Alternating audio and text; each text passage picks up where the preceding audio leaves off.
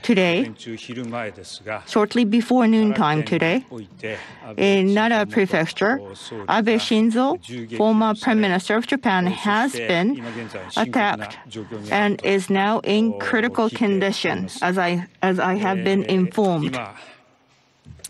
Currently, doctors are doing everything they can.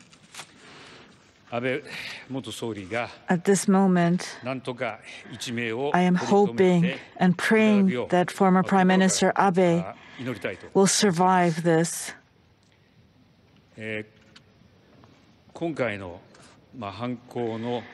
This heinous act, and in the background, what the motives are, we don't know the detailed information yet, but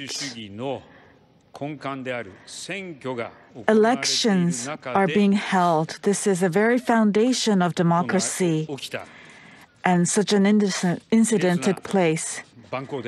It is barbaric and malicious, and it cannot be tolerated. We will do everything we can. I would like to use the most extreme words available to condemn this act. The government will anticipate every possible situation and take necessary responses. At this moment, doctors are working very hard to save Mr. Abe. So your question pertaining to the impact to the political situation, I believe it is not appropriate for me to address such a thing at this moment. I personally am not currently thinking about the political impact. I am currently looking at this very tough situation, and I'm hoping that everybody's doing everything they can to save Mr. Abe, and the government will do everything we can to be well prepared for any possible scenario. I think that's most important. This is the second question. Are there anything that's already decided for today's response you are going to be taking?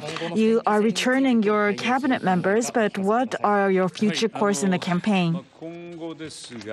Well, from now on, we will have the cabinet members. They will all return to Tokyo.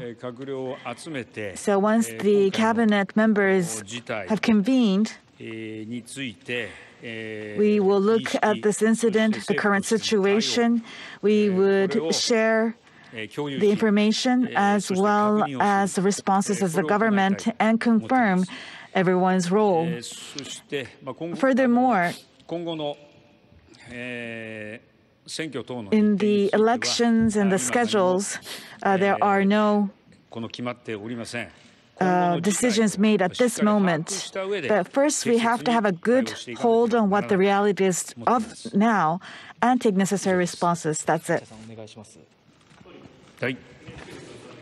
So this is from NHK. After the cabinet members convened, what are you going to do?